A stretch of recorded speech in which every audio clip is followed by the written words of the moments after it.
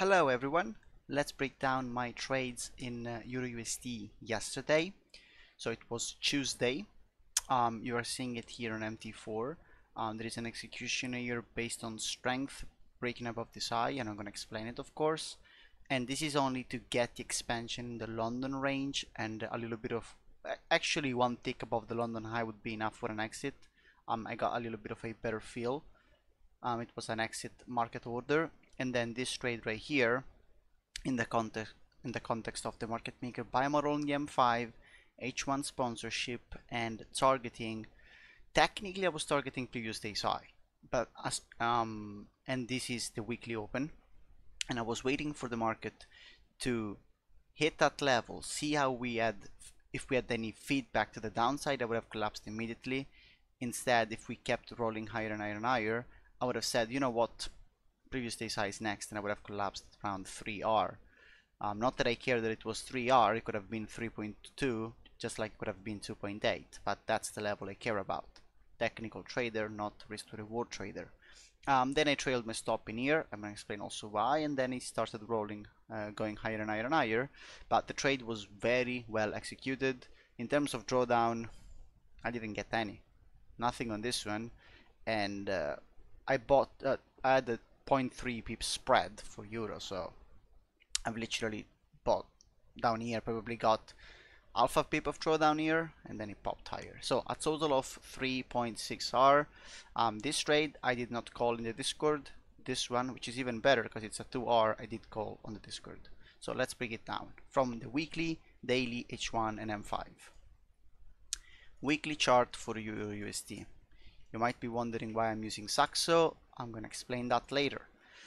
So on the weekly, what do we have? When we zoom out, we've been in a range for a long time, and we are finally breaking out of the range. We have this candle pushing lower into a little bit of an imbalance, pushes up, next candle expands higher, and now when the candle is this wicky, meaning that there's a wick below and a wick above, I always refer back to the body, and that was my key level of interest. We tap into that, and then we find higher prices. Okay, that's cool. Then daily chart, this is what happened. In the weekly preparation video that I record every single week, actually in the weekend, I said, okay, fine guys, I'm bullish this market. I think it's gonna go higher for previous week's high, which is right here. You know what? Let me also address it. The line in the sand that makes me change bias is literally if we close inside this imbalance right here. Now I understand that we are in a lower low condition, there is a break in here, and markets at mitigation level, they can spend more time than one is willing to really have the patience for. That's why I don't really like them, but you need to be aware of them so that you can build a strong context. We have a Monday full of news releases, bad data for the Eurozone, and it dropped lower aggressively, doing what? Hitting the level right there, the weekly bullish order block, or head of the hammer, but the head of the hammer would be a little bit higher, of course. And then we close in perfectly like that. So now my modus operandi is, okay, we respected a daily PDA and a weekly PDA. I know that when these levels are hit and respected, odds are that the market is going to be moving quite nicely. So my goal is to get the expansion phase of this candle. Some of you might call it power of 3, and it's fine. I mean, all candles have power of 3 when you think about it, so I don't know how good of a concept it can be. But hey, drops lower there, perfect respect, and then we open, we come back a little bit lower, hitting the 50% of this range, which should be sensitive.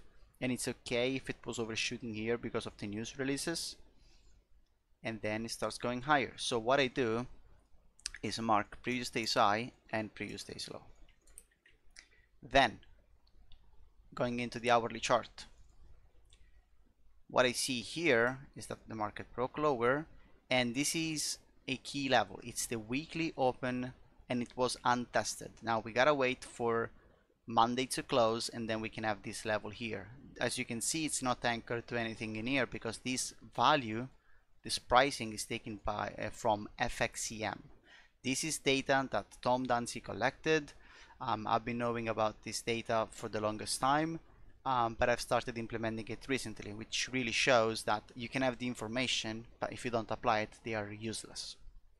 And it has been probably 16, 18 months, and it's very, very, very consistent. So we have this drop lower in here, and then something is happening around this key level. First of all, you can see a little bit of an imbalance here. And what's going on here? I'm marking these two swing points. Why is that? Because there is an SMT between EURUSD and GBP USD. This failed to go lower as this one went lower, okay? It's the same price point. So this alone doesn't mean much, it just tells me pay attention because something is going on. The market then pops higher, and as it was popping higher, notice the reaction at the 2 AM candle. I know that 3 AM can expand now, and I'm getting in sync as price is rallying higher. With a stop down here. Why? Because I know statistically that the 2 AM candle or the 3 AM candle will oftentimes, around 60% of the times, create the extreme without context. Okay, without context. So now that I even have context, it's so much better, right? Pops right here, comes back higher, attacks this previous high created in the London close, and then it retraces. The bigger and better trade was down here. Now, I do use imbalances. Technically, this is the last high pre-breakout, the true one. This could be a refinement. And yeah, sometimes it's gonna get it and you have a beautiful entry, some other times you don't get it. I don't execute on the H1 very often on Euro, probably I do it 5 times in a year. And I'm quite an active trader. And then this happens. 50% right there is it spectacularly. So I'm gonna be adding that 50% line. And when you go with the OTE mindset, if you go and pick from the lowest low in the ISI, not so good. In my opinion, when it's this wiki, you don't want to be referring back to this candle. You want to be referring to the candle that started having the displacement, which is this one right here. And in that case, you do see the 62 to 79% retracement level. This area, you can refine into the M15, and you're going to notice that there is no imbalance. But the thing is, in reality, there is one. This specific candle here went up to come back in, and then this candle reclaimed it. So in reality, this candle is something that you could technically skip, and you want to be referring back either to this high or to the body. Let's do the high. Because if you completely skip this candle, okay, I have some imagination right now. This is not there. What do you see? You see that this high then got taken out here, and then from this point to this point there is an imbalance. And when I do that, you have the perfect turning point. Did I execute on that? No, because what I execute on EURUSD 90% of the times is the M5. For this M5, remember, I know statistically that this level is highly probable, and I know that this level is highly probable too. So I'm more biased to the upside rather than the downside. Meaning what? Meaning that I'm going to be looking for longs. Then let me add even more here. Sessions. This is the London range. Do you know the statistics that this London range, either to the upside or to the downside, what are the odds of it being taken? I'll tell you, it's 94 to 95% likelihood. And if I go just one day back, this high and this low was not taken, because high probability remains, or even very high probability remains simply probability. So in this case it didn't do it, and there are conditions as of why that didn't happen. And to make it very short, ADR or ATR was met for the day. The market is quote unquote tired, and it doesn't have to do anything else, especially in Forex. And if anything, it wants to reverse. I know that this high statistically is taken very, it's probably gonna be taken. Okay, let's just say that. Let's add some more. This low is formed early in the session. This high is formed late in the session. The extremes formed late in the session are more likely to be taken. So I have so many confluences. By the way, this is an A+ setup in my book. Okay, it's absolutely perfection. and that's why I could squeeze 3.6R out of it. And I could have even done more, but I mean, I'm not a perfect trader. Let's analyze this area and think about it. An OTE, what it really unlocks is a market maker buy model. So that's why I use mainly these two concepts. It's a retracement back into a area of interest or a point of interest that then is going to unlock new order flow to come back higher. On the M5, I don't use market structure breaks. I don't use change in the delivery state. Not because I don't necessarily believe in them, but because it's not what I do. It's simple as that.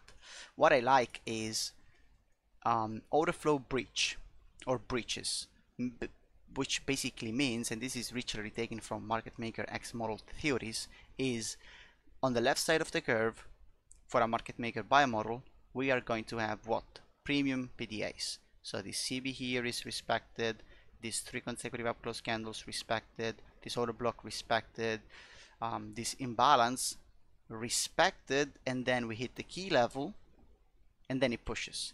How does it push? First of all, it's pushing with some level of energy. That's always nice to see. And this imbalance here is not working anymore. So this level here, it has been used once, twice, and now it's being broken. So this is going to be acting now that the delivery state has changed into what? Previous resistance becomes support.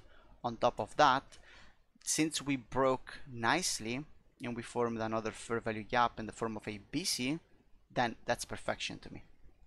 That's literally perfection. I executed as this was dropping in here, add the 3 points of spread, and that's why my failure is right there. And then the market does what? It keeps on going, takes the highly probable level out. My London trade is done based on that, because that's literally the strategy that I'm employing. So it was not a partial. And then the market starts going lower, going lower, going lower. It's creating basically a bull flag. I'm not the biggest fan, but whatever. It goes there, takes the low, and then news releases at 10, and then it really goes. Now, if we did business prior to the release, meaning we're taking the lows and we're filling the imbalance here, then this should just expand. If instead we were up here and then the news release hit, you can expect an accumulation, manipulation lower into the key level just to come back higher. So we have these two conditions. If manipulation has happened before, expect expansion. If market has been consolidating, then maybe you can expect a drop before a rally. And the trade is pretty much done here. It goes up there and I'm still holding because I want to see previous day's high taken, because previous day's high is oftentimes taken. Surely from here I'm not gonna be betting on the fact that we're gonna go for previous day's low. Wouldn't make any sense whatsoever, right? And then I start trailing my stop here. I trail at 560, which is pretty much the weekly open and tested, and it takes me out. Then sure, it consolidates and eventually goes there. I was already out of the trade. 3.6R, beautiful. And yeah, could I have held? Sure, but it was not part of the plan. I am an intraday trader. I couldn't have known that previous week's high was going to be taken like that. For all I knew, we could have consolidated in here, take the high, and then come back lower and attack this today. And if that happened, I would have taken the trade. I'm trading the New York session mainly. It's already taken. Nothing I can do there. Bye bye guys. Hope you enjoyed this one and hope you learned something.